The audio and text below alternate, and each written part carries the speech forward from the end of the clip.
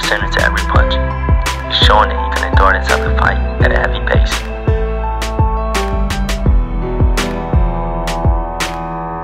Do not stand in front of Ortiz. After you throw your combinations, get a slight angle to the right or to the left. The body.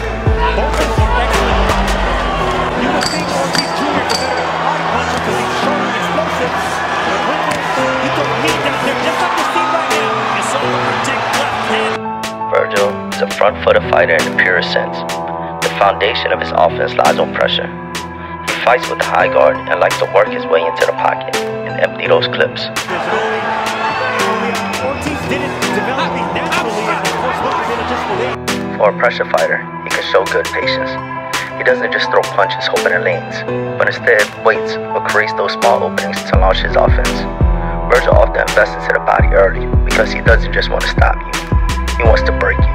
He has too much dog in him. That's why he falls for a ball fight.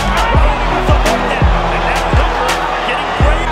If you look at their faces, Ortiz outlanded Ortiz Jr. Who takes to the body. He's not reminded of that low. Don't punch him from the inside. Nice and short. Very simple.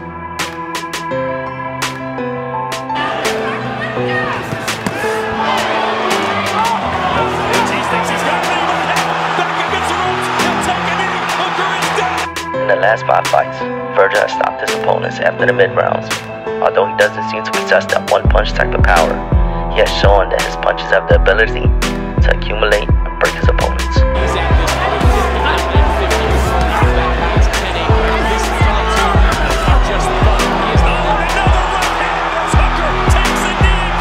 Me personally, I find Vergil's fights very entertaining, as he has a very friendly style. There are some holes in his game that I will point out. As he campaigns in one of the deepest divisions, he will need to correct these habits if he wishes to compete at the elite level of the welterweight division.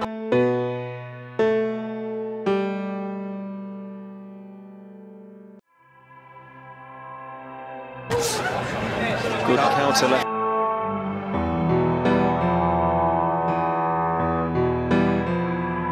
Hands there.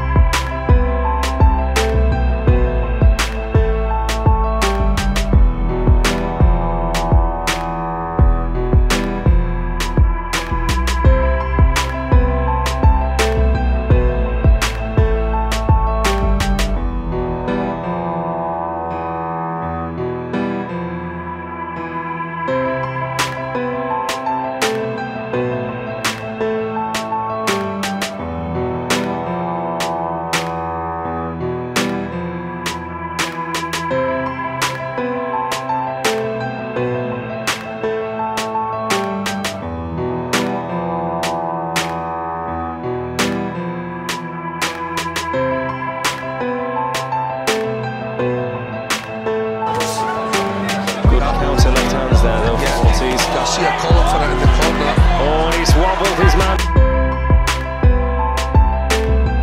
Solomon has opened up on occasions there, which is exactly what Ortiz wants him to do.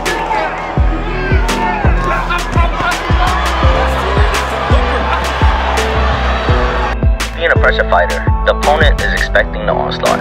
Vergil disguises some engagement rhythms by exploding in off his back foot.